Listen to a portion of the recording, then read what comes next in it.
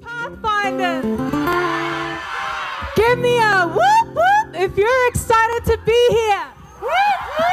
All right, I'm going to be annoying. I'm going to ask you guys to get back up on your feet. Come closer together. We're going to get warm. We're going to sing his praises. And we're going to do a little bit of dancing as well. Yeah. Get your hands together, everybody. All right, so apologies. We have a few technical difficulties. Our words, you may partially see it. But if you can't, these are songs that you all know. Our first song, we're going to sing a praise medley. It comprises of 4 songs. Who's the King of the Jungle? I May Never March. He's Able. And we'll end off with Father Abraham. Yeah? All right, get your hands going, everybody. Let me hear you.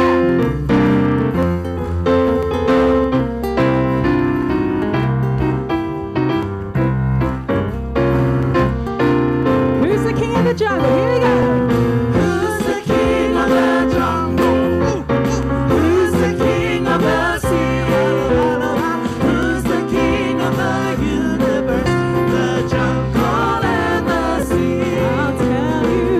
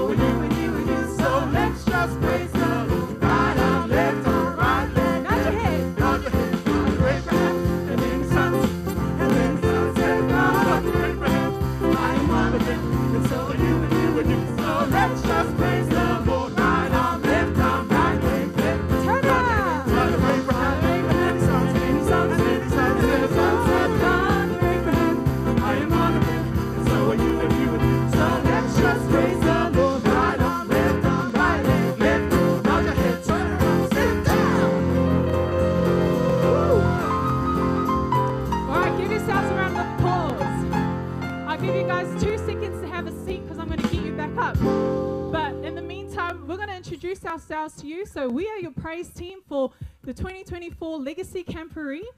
And our tenor we have... Hi, I'm Pastor Mossa and I'm from Manor Park. Yeah. Hi everyone, I'm Mona and I'm from Rehoboth. Hi everyone, my name is Vanessa. You can call me Nick. I'm from Rehoboth. Tyler for lover, everyone. My name is Steven and I'm from Minnesota. And our band on our keys, we have Sienni and Danira. Give them a round of applause. On our drums, we have Bex. And our bass guitarist, we have Vita from Rehoboth.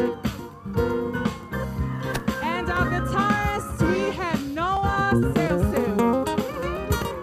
All right, everyone, can I get you back on your feet? Our next song is I Am a Friend of God. Now, think of your most best friend. You may think that's your best friend, but this is your best friend. Who's your best friend? God. Say, my friend is God. God. All right, so as we sing the song, I want you to claim him as your friend. All right, who am I? Let's get your hands going.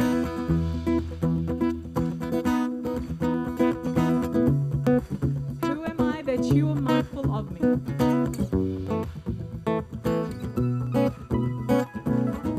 All right, here you go. Who am I that you are mindful of me? That you hear me. That you hear me When I call. when I call. Is it true? Is it true that you are thinking of me? How you love me? How you love me? It's amazing. It's amazing. Now we're gonna take it back to the top. Who am I? Who am I that you are mindful of me? Get your hands going. That you hear me when I call. Is it true that you are thinking of me?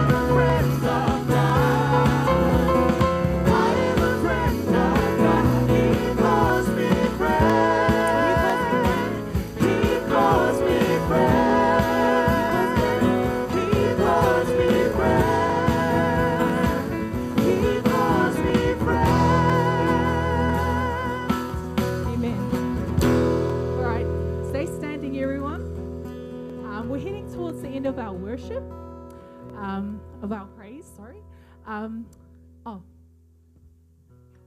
Yeah. So this is our theme song. It's called "God So Loved the World." If you have your booklets with you, it's on the last page of the booklet.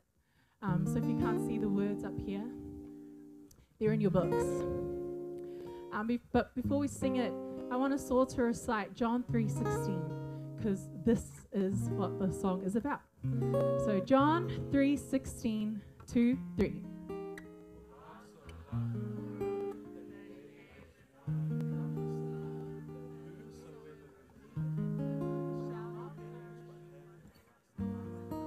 Amen. So as we sing the song, this will be our song that we'll be singing every single night. This was the legacy that God left for us, was that He sent His only begotten Son to die for you and I.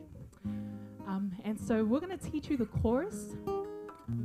The words are, "For God so loved the world that He gave us His one and only Son to save us. Whoever believes in Him will live forever."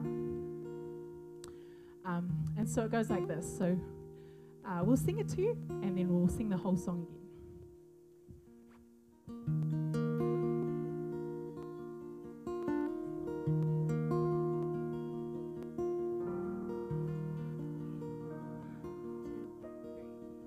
For God so loved the world that He gave us His one and only Son to save us. Whoever believes in Him will live forever.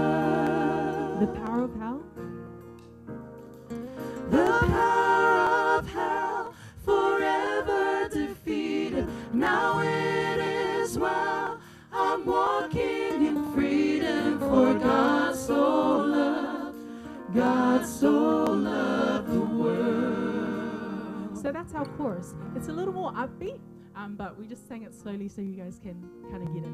All right, so let's start. So we have a few claps to go with the song, the beginning of the song. So the singers will show you how it goes. Okay, 1, 2, 3.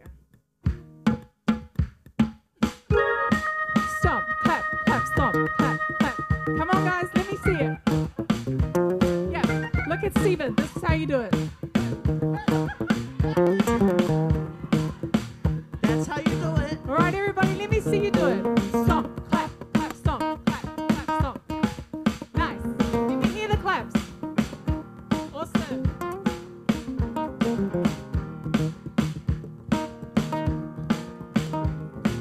Come all you weary, come all you thirsty, come to the well that never runs dry. Drink of the water, come and thirst no more. Come, all you sinners. Come all you sinners, come find His mercy. Come to the table, He will satisfy. Taste of His goodness, find what you're looking for. Now here we go with the chorus. For God so loved the world. For God so loved the world that He gave us His one and only Son to save us. Whoever believes in Him will live forever. Bring all your failures, bring your addictions. Bring all your failures, bring your addictions. Come lay them down at the foot of the cross. Jesus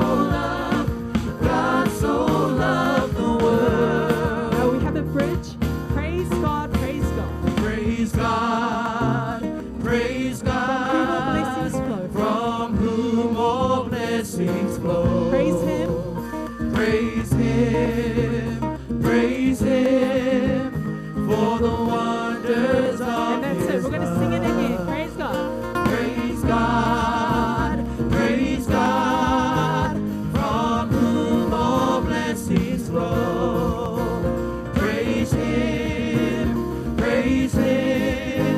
for the wonders Sing it of one more His time. love. Praise God.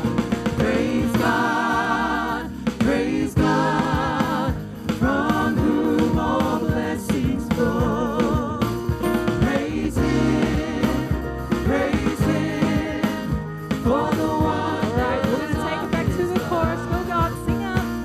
For God so loved the world that He gave us His one and only Son to save us. Whoever believes in Him will live forever. The power of hell. The power of hell forever defeated. Now it is well. I'm walking in freedom. For God so loved the world. We're going to take it up. For God so loved the world. For God so loved the world that He gave us His one and only Son to save us. Whoever believes in Him will live forever. The power of hell. The power of hell forever defeated. Now it is well. I'm walking in freedom. For God so loved the world. For God so loved. For God so loved the world. For God so loved. For God so loved the world. Amen. Everybody give yourselves a round of applause.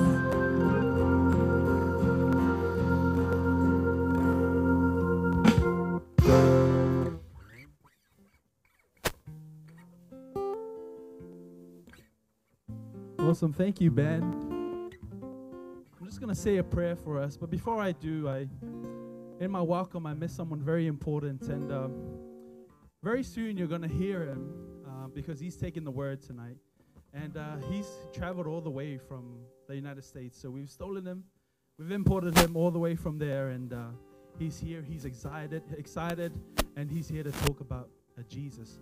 And so I welcome Pastor Meshach to this space. And we thank you, brother, for taking this time to fellowship with us and share with us. Let's pray. Our Heavenly Father, for you love the world so much that you gave your only Son. We want to pause right now and we want to acknowledge you for the legacy that you have left behind. The legacy, Lord, that you had ended, and for us to pick up again and start, Lord.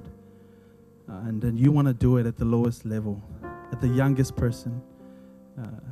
We want to just continue to be a mouthpiece for you, Lord. And as we come to this Camporee, we don't want to just be here to see our friends. We don't want to be here to just because our parents said we have to come. We want to use this opportunity in this space to discover you, to learn more about you, to walk with you, Lord Father, and to ultimately know the legacy that you have left for every individual that is here. Bless every head that is bowed here. Bless the word. Bless the drama that we're about to experience and enjoy. And most importantly, Lord Father, we pray that you walk with us for the rest of this week. And as we dive more into what it is and walking with you, Lord Father, may you help us to be clear of mind, help us to be loving and kind, and help us to be more like you. We pray this and we ask for your forgiveness in Jesus' name. Amen. It's the first full day of the Legacy Pathfinder Camporee at Studio Ridge Park, and I tell you, there are so many wonderful things happening around. Let's check it out.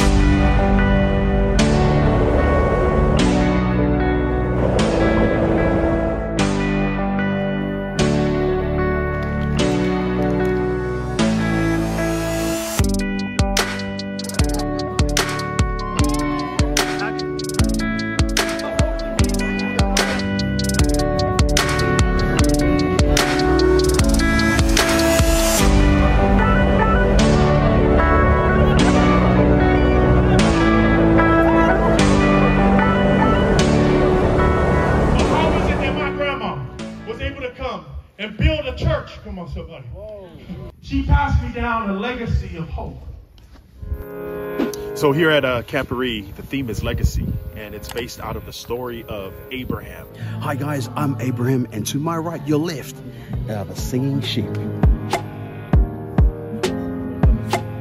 We know in Genesis chapter 12, verses 1-3, it talks about how God calls Abraham away from his home, away from his father's land, away from his family. And the theme that you can get out of that is simply this, is that oftentimes we're so focused on where God is calling us to that we neglect to remember where God is calling us from. That's a good question. Now's the real question. Is Opie a real father of the other actors in the Camporee drama? I'm trying to think. I would say no, because there's so many of the sheep. I don't know. Okay, no. Because there's 12 of them, and I just think there's too many. Yes. Why do you think so? Because he's the father of all nations. No. No. The real father, no. Why not? Because the father of the sheep would be a sheep. Yes. No, because most of the children look the same, like same age. So it'd be pretty difficult to have that many children of that close age. Yes. Why do you think so? It's because he looks after him like a father, as the Lord looked after him. Do you mean? He's just got way too many kids for that to be real. What we also find about in the story of Abraham is that Abraham is a legacy. Welcome campers. Today we're going to reveal the answer to the question of the week. Is Abraham the father of all the sheep? You guessed it. Yes, I am. All those beautiful singing sheep are all my children. Praise the Lord. Now, I want to let you on a little bit of a story. The story of Abraham parallels my own story. God has called us to come to Camporee, and it was a step in faith. But when God calls, and you know it's God's call, you just keep working and walking toward that goal. No matter what trials come your way, we just keep trusting in God, because He wants us to create a legacy. And as you can see, my legacy is already in creation. God bless everybody. Enjoy the camp. This is Father Abram, who's going to be Abraham. So stay tuned. 1, 2, 3. Legacy! Pathfinder strong.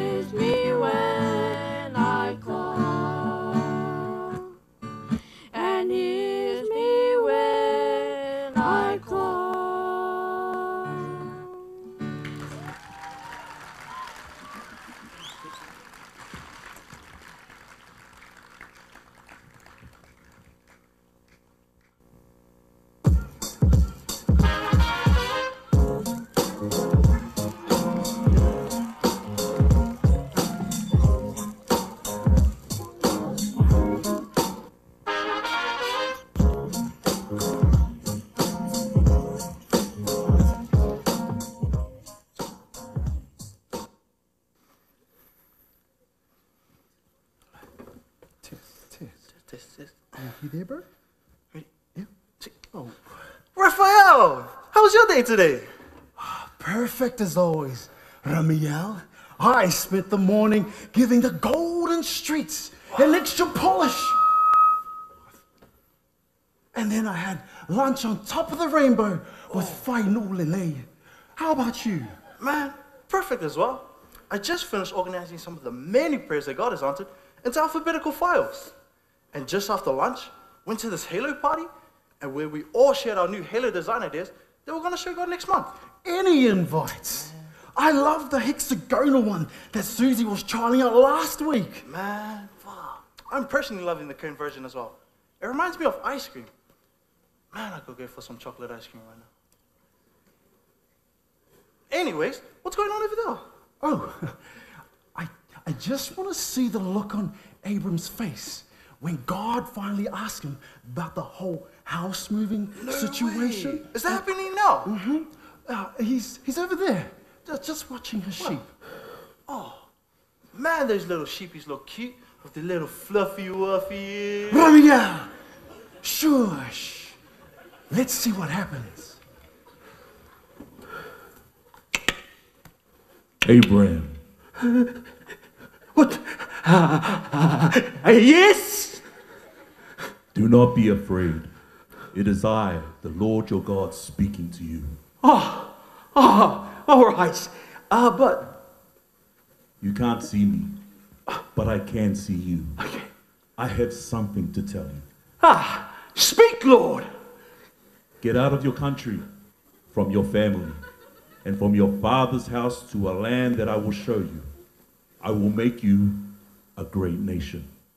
I will bless you and make your name great, and you shall be a blessing. I will bless those who will bless you, and I will curse him who curses you. And in you, all the families of the earth shall be blessed. God is calling me to leave my country, this place where I've spent my whole life. Oh, you're aware, I'm just about to retire. And here I am, 75 years old, and God wants me to leave everything that I know. Do you hear God's call? What the? Can you hear his voice? Oh, word. Speaking powerfully to you, Abram. He is calling you. Wait, what are they eating? Has chosen you. Now what will you do, Abram?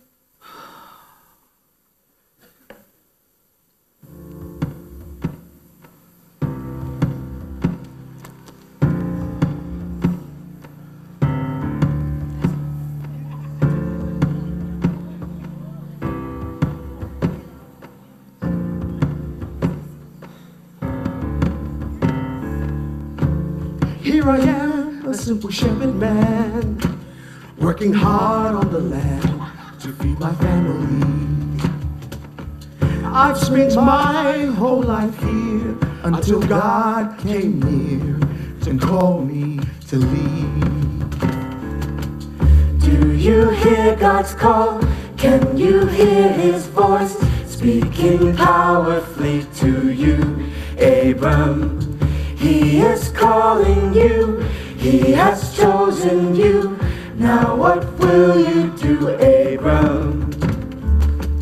When God calls your name, he has a plan and a purpose for you to do what others can't do. You must leave this place and go forward by faith. He has a plan and a purpose. Do you hear God's call? Can you hear his voice speaking powerfully to me, Abram? He is calling you. He has chosen you. Now what will you do, Abram? What will I do? Do you hear God's call? Can you hear his voice speaking powerfully to you? What will I do? He is calling you. He has chosen you.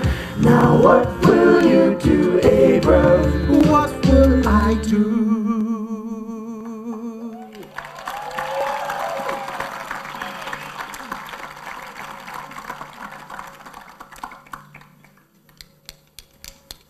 Wow, that was so beautiful. Man, those sheepies can really sing. Wow, wow, wee, wow. That was so good. I'm so glad I missed my dessert to come and watch this. Oh, God can really choose someone who's beautiful and faithful to follow him. Yeah, but I'm just confused about something. Is it the feedback? What is it? I mean, Abram's so set up here. Why does he need to move? That's a good question. All I know is that with God, it always turns out right. He's God.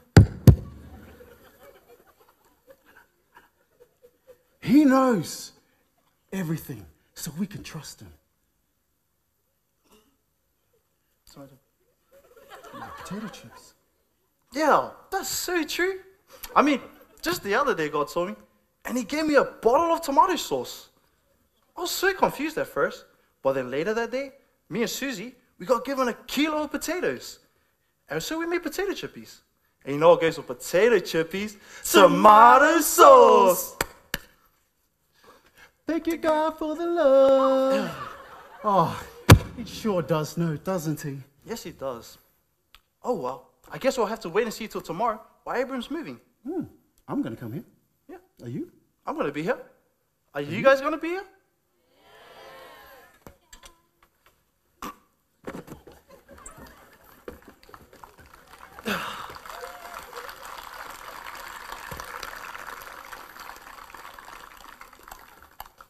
God is good. Would you say amen? Why don't you give it up for the drama club, the drama team? Praise the Lord. Would you say amen? I want you to high five 3 people and say, you look good today. You look good today. Now high five 3 other people and say, I know, I know, I know. Praise the Lord. Praise the Lord. The reason why you look good today is because it's been the glory of God. Would you say amen? The glory of God is radiant in your life, and I'm privileged and blessed to come all the way from the States to be here. I want to thank your fearless leader, Maranatha. Give her a round of applause for all the hard work, all your directors, your leaders, your pastors, your parents, because we know none of them going to get any sleep this week. Amen. But look, I'm privileged and blessed to be here today, this week. My prayer, as it was mentioned in the video, is that you would grow to have an authentic relationship with Jesus. Before we get started, I just want to share a word with you in the book of Genesis chapter 12, verse 1 through 3. And this is the verse that was mentioned here during the drama. Genesis chapter 12, verses 1 through 3. Before I pray, I want to read it in your hearing. The Bible says this. The Lord said to Abram, leave your land. Leave Samoa. Leave Tonga. Leave New Zealand. And then he says this, leave your family and your father's household for the land that I will show you. And then he goes on to say that I will make you a great nation. And the Bible says that I will bless you. And I will make you and your name respected. And then it goes on to say that you will be a blessing. The verse ends by saying, I will bless those who bless you. Those who curse you, I will curse. And then it ends by saying this, all the families of the earth will be blessed because of you.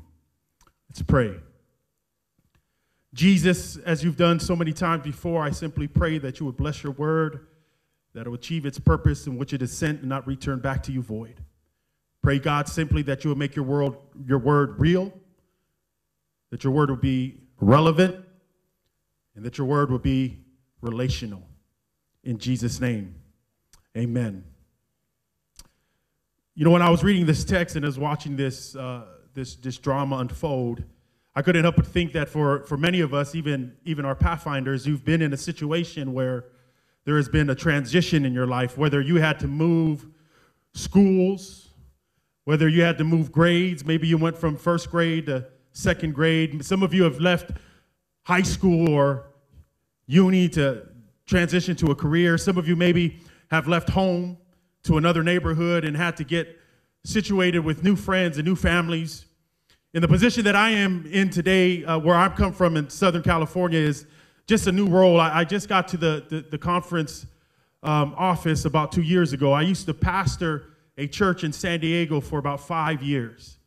And when our family went out to San Diego to pastor this church, it was the best church that we've been able to minister to. It was the best community.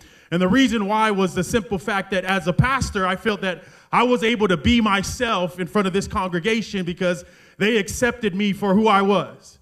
As a matter of fact, when they installed us into the church, the conference president that was there invited us up. And mind you, this is the first time the church has ever met me or my family.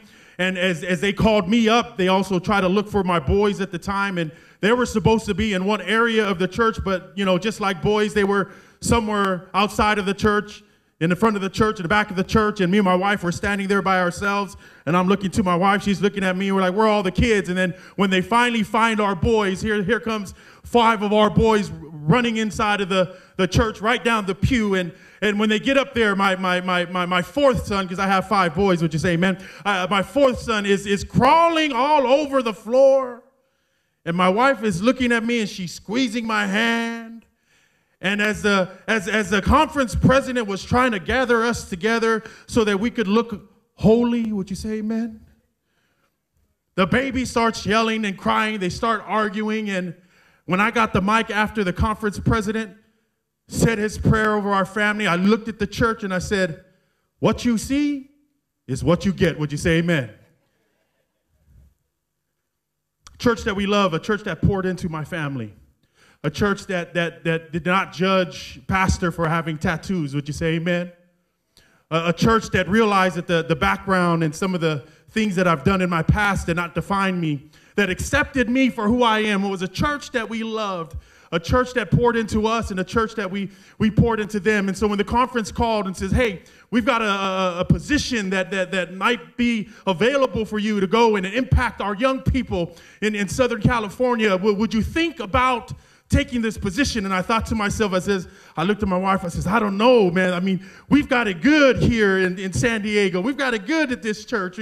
We're like 10 minutes from the beach. We're able to paddleboard with the people that we love. We're able to do things that we thought that we would retire in this church. I don't know, but then the Lord and the Spirit really compelled us to take this new role. And then I step into this role, right? And I'm in this new job, this new position. The first 2 weeks in the office, I don't know what I'm doing. I just sit in the office and I'm twirling around in my chair. They decide to give me one of the most challenging opportunities that I've ever had. During that year that I just started, they had me help organize a union camporee. Now, a union camporee for Southern California, coastal. We had a set up camp for about 5,000, 6,000 Pathfinders. And mind you, I already felt I didn't have the education, the experience to do so. I already felt that maybe that I wasn't worthy. I didn't have the knowledge to do something like that. And so this first few months of me trying to fit my new role in this position, I started to doubt myself. I started to forget why God called me. I started to forget why God even chose somebody like me. I started to doubt myself. And not only because all these lies that were spoken to me in my life before started to creep back in. And I remember being stressed out. How many of y'all been stressed out before? I was stressed out. And so where we were was this Camporee site was near this lake. And as we were traveling there to go set up, my auntie called me and she says, hey, Meshach, your brother Jack, one of my Usos, my cousins that we grew up with, He said, he's back in jail again. He says, would you mind going to go visit Jack in jail? And I said, yeah, I'll go see him. I'm on my way to camp. Where's he at?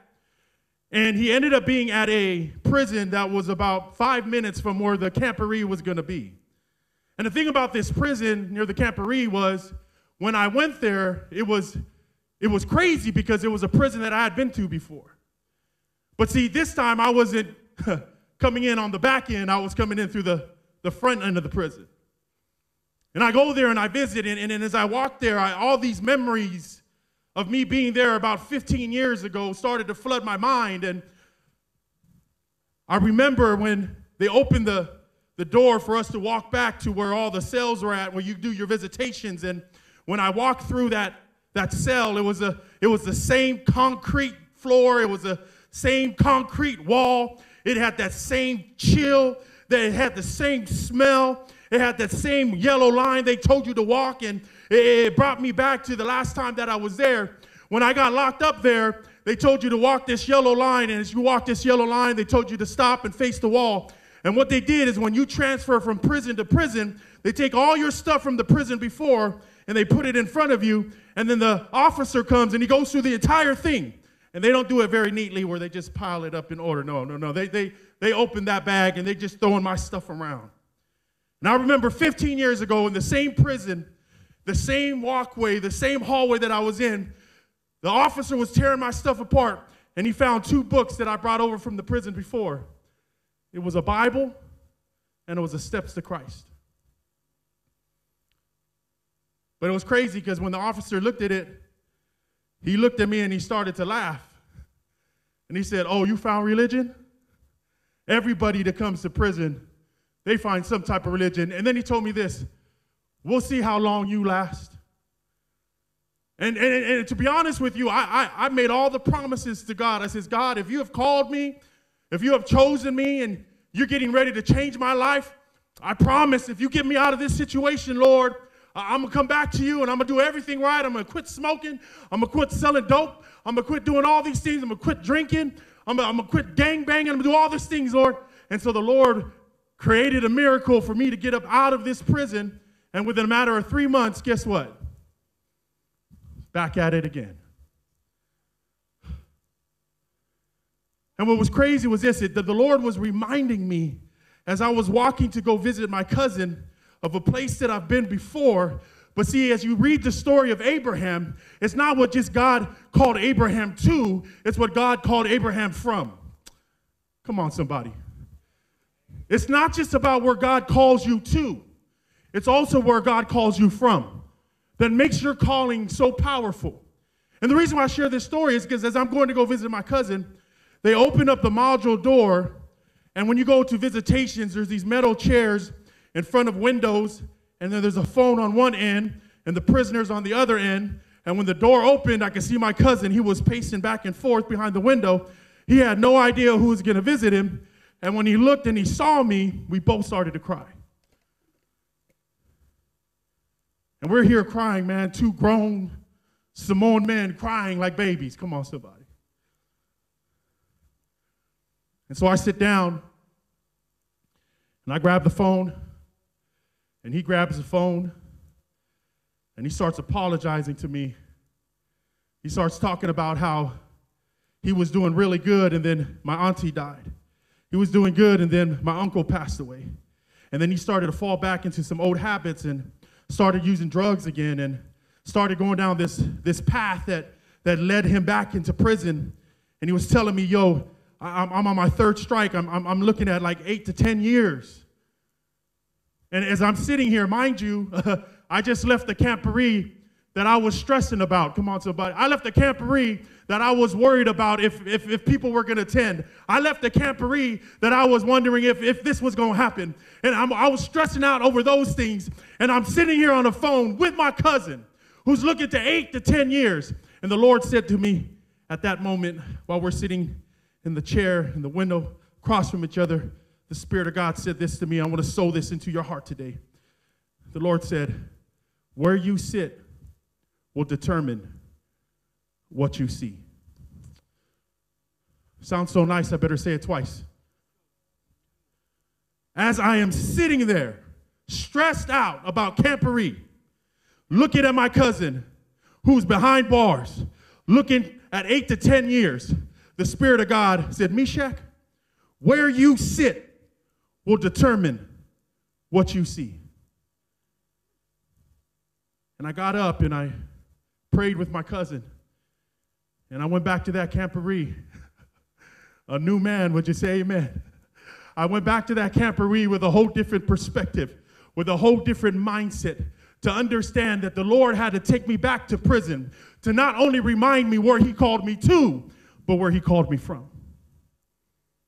It's not just where God has called you to, family, it's where God has called you from. And where you sit this week, where you sit will determine what you see. This week is about perspective. This week is how you see yourselves in the eyes of God. This week is how you view yourself. God called Abraham not based on his education, not based on his wealth, not based on his status, where he lived, what family he came from. He based his call on Abraham because he loved him. And check this out. What the Bible tells us is that not only does God call you, but God chooses you. God not only calls you, but God chooses you. For all you Pokemon fans out there, come on, somebody. I choose you, Pikachu.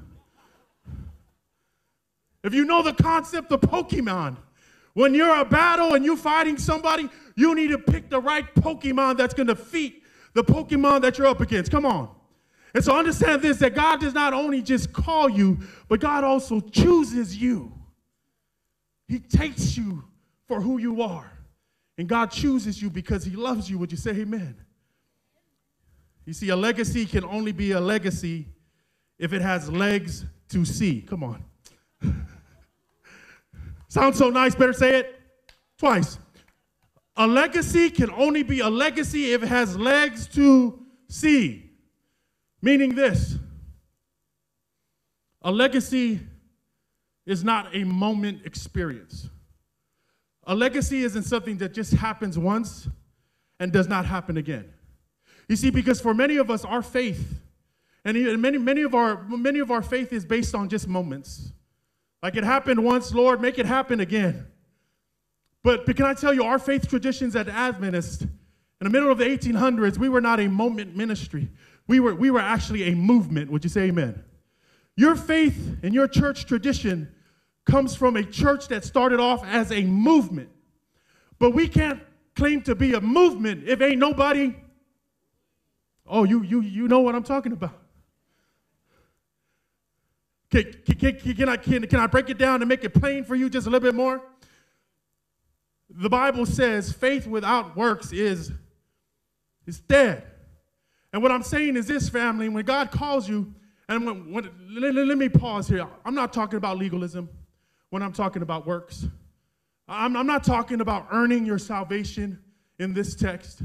Because the whole story about Abraham, the legacy is his faith. This was a man of faith. But faith without actions is dead. The Bible tells us this. Can I put it in terms that maybe you might understand a little bit better? Let me tell you this.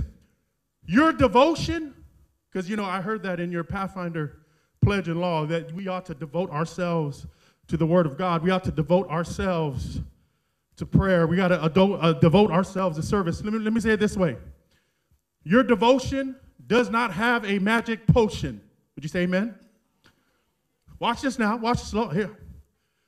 Your devotion does not have a magic potion, but your devotion should give you the notion to keep you in motion. Come on, somebody. Faith that acts, faith that works is a devotion that gives you the notion, the Holy Spirit. The devotion is not a magic potion because a lot of people think that Jesus is a magician. Jesus is not a magician. He doesn't sprinkle fairy dust on you and then all of a sudden you're holy. Jesus is a miracle worker. And your devotion does not have a magic potion, but your devotion gives you the notion to keep you in. High five 3 people and say, get moving. Yes, sir. Yes, sir. Bless her.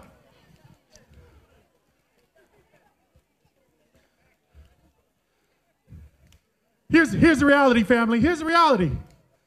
You are only here because, Pathfinders, you are here because there were a generation before you that passed down a legacy that was passed down to them, that was passed down to them, that is now passed down to you. Some of you said to me, absolutely. And this generation, you need to understand that there is people that have gone before you. I'm only here because my grandma, right, who came from Samoa, who only had like a 4th grade education, came all the way to America. Now watch this. My grandma had a 4th grade education. She's the richest unemployed woman that I know. Amen, somebody. She came down with my mom and my pops to make sure that we could have a better life. Now, when she came to America, she had a lack of education. She had a lack of experience. She couldn't even speak the language. But how is it that my grandma was able to come and build a church? Come on, somebody. Build a church, build a ministry, buy a home, get a car in America with a lack of all of that. Yet we have everything, every tool, every resource, and we can't seem to do. That legacy was passed down to me, which is now a legacy that I need to pass down to my boys. Would you say amen? See, I want you to understand that this kingdom legacy that has been passed down to me and to my family and to my children, this isn't something tangible. Meaning, they didn't pass me down any land. They didn't pass me down a house that she had bought, or money or cars, or she passed me down a legacy of hope. She passed me down a legacy of love, a legacy of faith, a legacy that will last long before my lifetime has ended. And the legacy that God wants to pour into you, family, is a kingdom legacy. Now, Psalms 78 verse 4, as we wrap this up, says this: we will not hide these truths from our children. That's you. We will tell the next generation about the glorious deeds of the Lord, about his wonder. And the Bible says this: we will tell our children, the next generation, about his mighty power. Back in 2016, I was asked by our division to do research on why ethnic minorities, more specifically why Pacific Islander young people, were leaving our church in North America. At the time, I was pastoring 4 of our Samoan churches. I was a youth and young adult pastor. I was the district pastor there. And so what I did was I took a survey and I passed it out to all of my young people. All of my young people in Compton, all of my young people in Orange County. Had some young people down in San Diego County, Oceanside, all over Southern California. Now watch this. I not only gave this survey to all our young people that was in the church, but I especially went to all of our young people and young adults that have left the church. And I went to go visit them. And, you know, a lot of our young people, they was out there in the neighborhood, in the garage, getting high and just living life. And I would walk in there and I'd come there, Pastor, what you doing in here? I said, man, I just wanted to ask you some questions. I wanted to know, like, why did you leave the church? Why did you leave the church? And you know, this is something that we got to understand as leaders.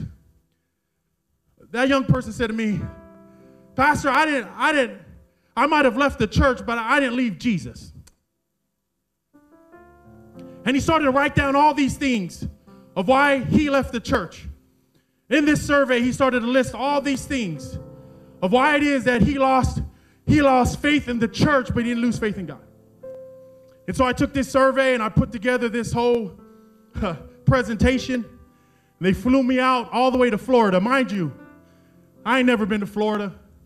I'm just a Samoan kid pastoring 4 Samoan churches in Southern California that could barely put gas in my car.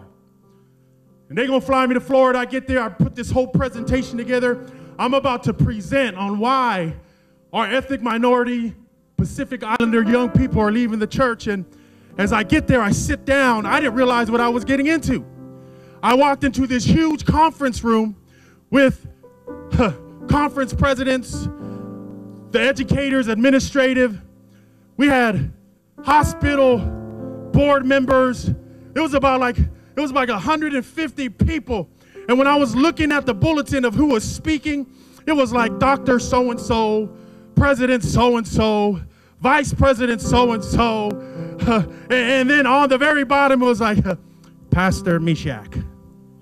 And I was like, man, I'm like the most uneducated, unqualified brownie in this room. Come on, somebody. But what happens is this. I started to question my call.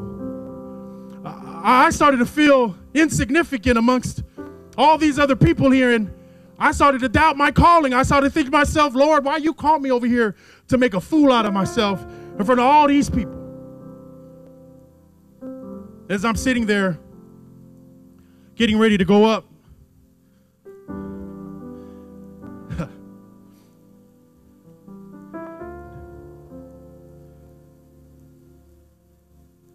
thinking of a way to get out of this predicament, the pastor that went before me presented a chart. And on this chart, it broke down the piece of the pie in regards to the demographics of ethnicities or race, culture that represents all of North America.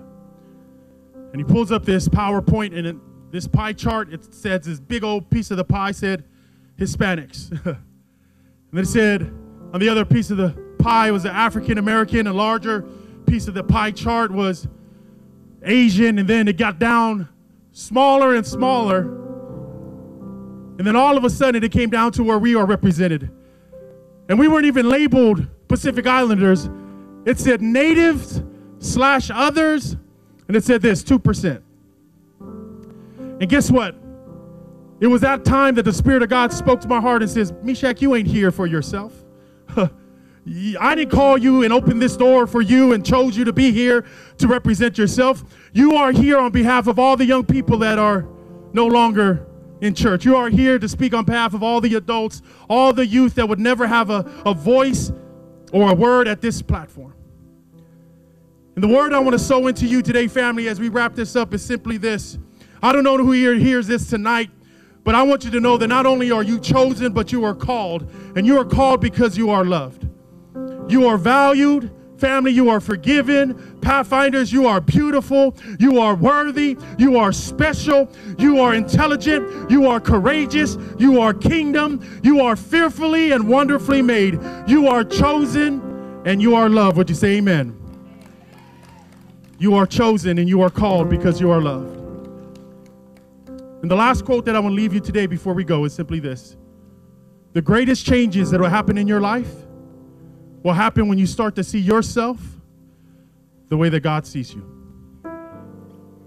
The greatest changes in your life, young people, Pathfinders, the greatest changes that will happen in your life will happen when you start to see yourself the way that God sees you. And the greatest changes that will happen in the world around you is when you start to see others the way that God sees them. Let's pray. Father God, we know that it's raining, and to me, that's just a sign of the latter rain. It reminds me of how the Spirit of God is going to take this generation of young people and use them, empower them, equip them, call them, and send them out to change the world. And so, Father God, today I want to say a prayer of anointing over every young person that is here, every leader, every director, every pastor, every parent, every sponsor. That, Father God, that you would bless them. And as you've done for Abraham, let them know that they are blessed so they could be a blessing to the world. And Father, as we leave this place, help us to know that you called us not because of our education, not because of our ethnicity, but you called us because you loved us. And not only have you called us, but you have chosen us. In Jesus' name we pray. May everybody say amen and amen. God bless you.